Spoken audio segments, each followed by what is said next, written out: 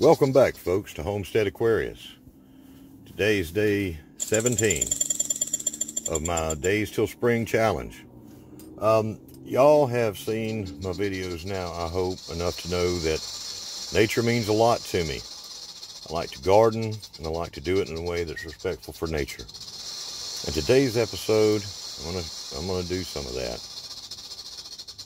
Got a little something special for you in the gardening world. Don't know if you can hear what I've got in that bucket. Can you hear that? I know you can see that right now, but can you hear what's in the bucket? It's springtime. Everything's waking up. Oh, it's almost spring. We've got warm weather here in the south. I live up in the mountains, and there's things just waking up and getting ready. Getting ready for summer. Getting ready for spring and summer. Let me just put y'all over here. Maybe y'all can hear it better. Can you hear that?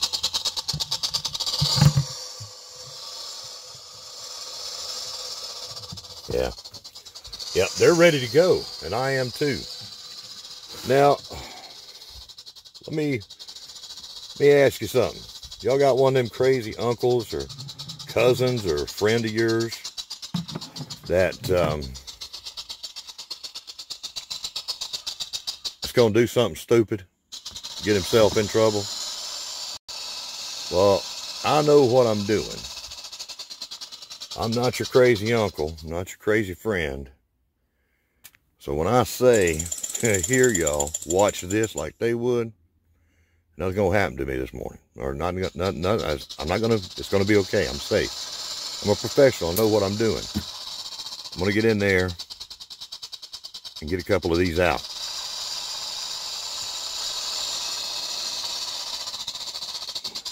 Hold on, let me put you here. Let me get over here and see what I'm doing.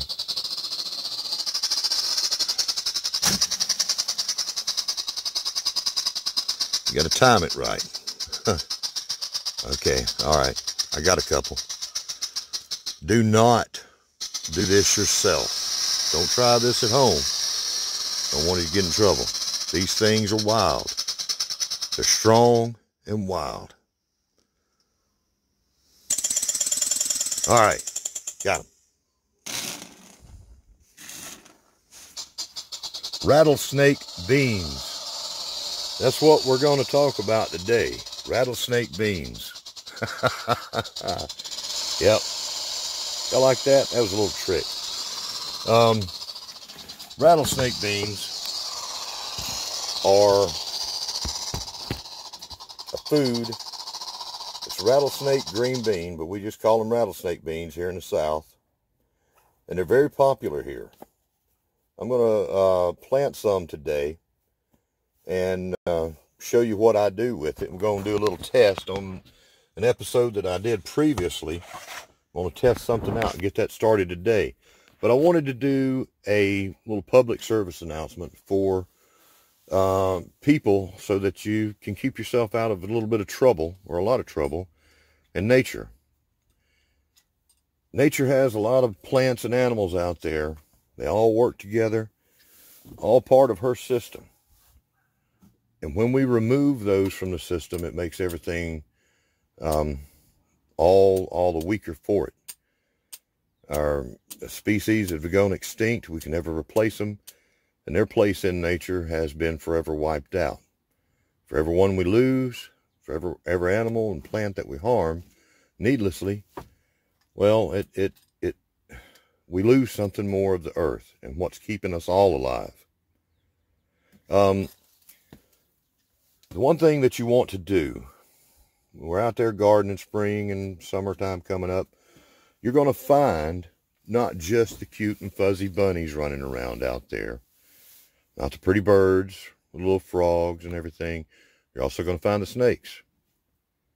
Many species of snakes here in America and across the world, most of them are not venomous, not dangerous to you at all. It's childish fears that we've got from lack of understanding the scarier looking things to us. We don't understand them, and they're scary. And that leads us to do some things that get us in trouble and get us hurt, get us envenomated. When you see a venomous reptile out there in your garden or on your property, if you don't want it, you're scared of it or whatever, there's some people out there that dedicate their time to help you and nature out. They will come out and relocate the snake for you. They'll capture it and take it off and keep you and the snake safe. Makes you happy, makes Mother Nature happy. I know a lot of people not going to agree with this, and that's okay.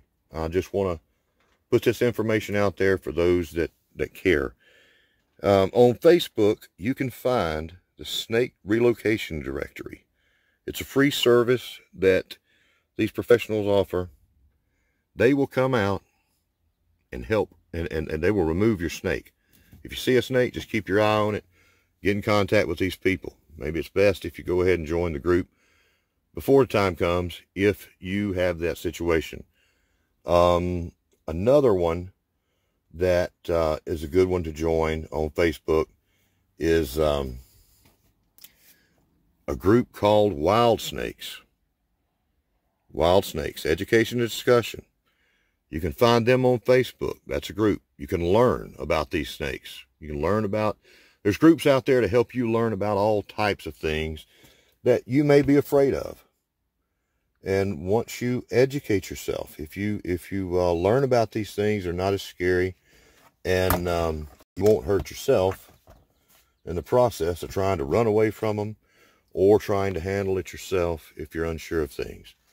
One of the ways that people are envenomated the most by dangerous reptiles is by trying to kill them or catch them in any way, do any kind of harassment to them. You're going to have a very good chance of getting yourself envenomated, and you'll take a ride to the hospital.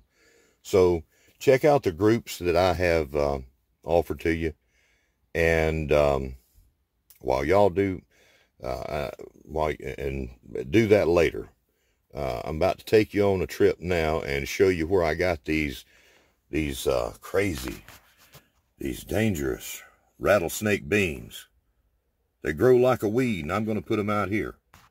Y'all hang on while y'all watch where I go, and while y'all are doing that, I'll change everything over to greenhouse mode. Well, I got the hugelkultur stump done yesterday, and I told y'all we was going to get a lot of rain coming up. These next 3 days is going to be that, just a lot of rain. Rainy, chilly day here in late winter, almost spring. And I'm bringing you along now on a little shopping trip.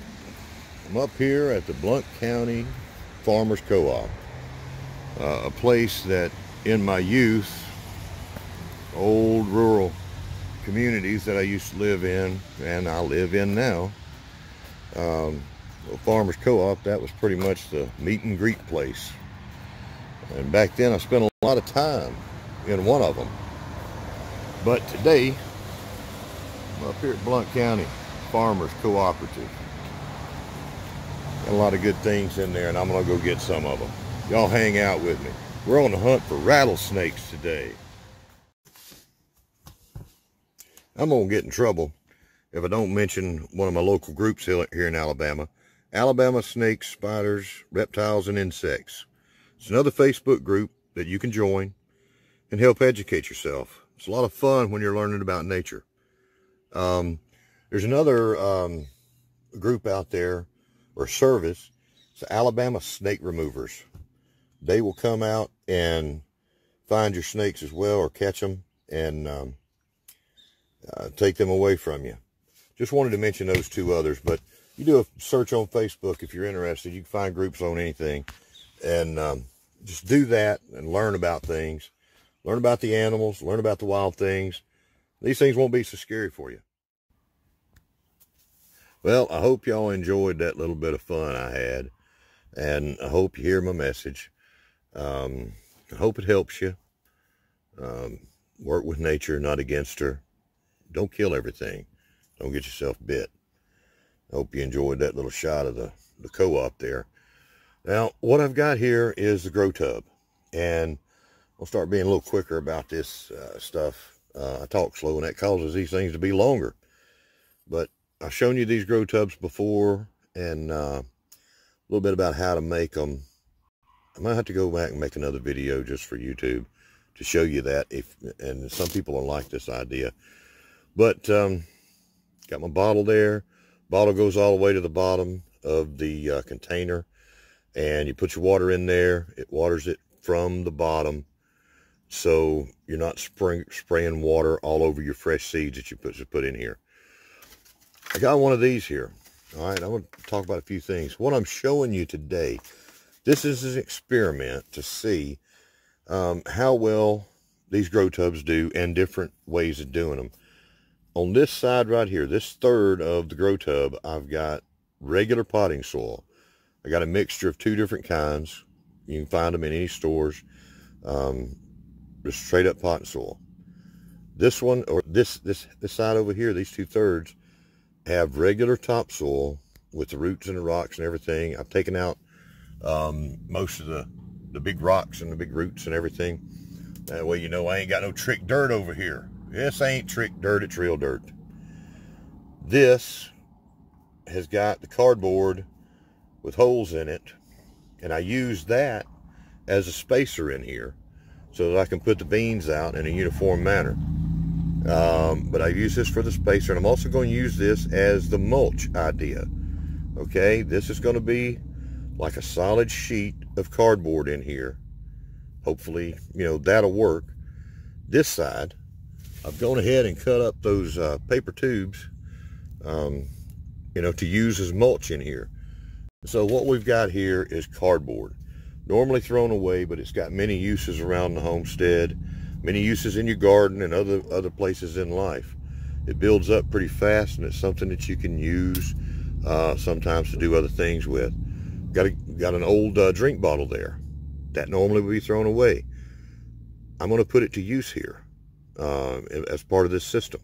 It's going to have a new life and last a long time. That'll be here long after I'm gone. That kind of plastic there. These cheap little seed trays that people get, and it's something that you got to buy. Something that's going to cost money most of the time. It's very thin plastic, and you know, people use them. They buy their plants in it, throw it away after they're done. Well, how about this? How about you save it? Don't throw it away. Use it next year. Buy the plants that you want to, put them out in there, and go ahead and use it for something else. Get you some potting soil, start other seeds in it. Reuse as much as you can before you throw it away. Reduce, reuse, recycle. My favorite, repurpose. So anyhow, that's enough on that. Someone, I don't know whether I bought some stuff in that or somebody gave them to me. I've got people that give me those, so I don't have to, so I've got them, you know, they're going to throw them away. I save them. And what I did was took this piece of cardboard here with my spacer and just run my marker down in here and made a hole. Now, there's different levels of people out there gardening. You know, the ones that just started, the ones that are old hands at it and know everything in the world there is to know. I'm somewhere in the middle. So I'm explaining things, you know, on that level. There are also, we're all on different levels of the economy. Some of us got plenty of money, and they can go out and buy everything in the world that they want, high dollar stuff, and that's fine. Some of us, especially all around the world, don't have that opportunity. They're out there struggling in abject poverty and starvation. And so they will find things like this, and repurpose things, garbage. It's free for them to pick up. Add a little dirt, add a little soil, add a little seed, and a little bit of sun, and they're growing food. Same thing anyone can do. Now, something else I wanted to mention, this has got little divisions in it, and if I had more time today, I was going to do something. These are not divided. They're all in the same tub. What I may do is come in here and cut into the soil some divisions and slide a piece of cardboard down in between these so that it has that effect, so that the roots are separated and are easier to come out of this dirt and transplant in my garden later after they sprouted. What I'm going to do with this is see about the mold, fungus, any kind of issues like that. If you do this way, is it going to cause a problem with any moisture that's built up and causing any kind of issues of rot or decay in any matter? With natural soil, it's got all the spores in there that's waiting to wake up. It's got mold and fungus in there, and and that's what you want in your garden. You want the fungus, you want that fungal life. But a lot of times when we're starting out seeds for plants, that fungus will cause problems and it'll kill your seeds. So we got potting soil here with none of those natural spores setting in it. I'm sure it's got leftovers. Spores don't die easily, so it's probably got some in there, but it's just natural, and as you see it here, this is loaded with Mother Nature. And the other seeds that are going to come up out of here that we don't want, her seeds are going to come out of here. This is going to keep it mulched, but solidly. This is going to have fluffy mulch to it, We go ahead and start dropping some of these seeds in here. Looking on my screen here to see where my hand is so that I keep it in the shot is more difficult than you would think. All right, let's get this. Come here. That's that left hand knowing what the right hand is doing thing I was talking about. Yep. All right.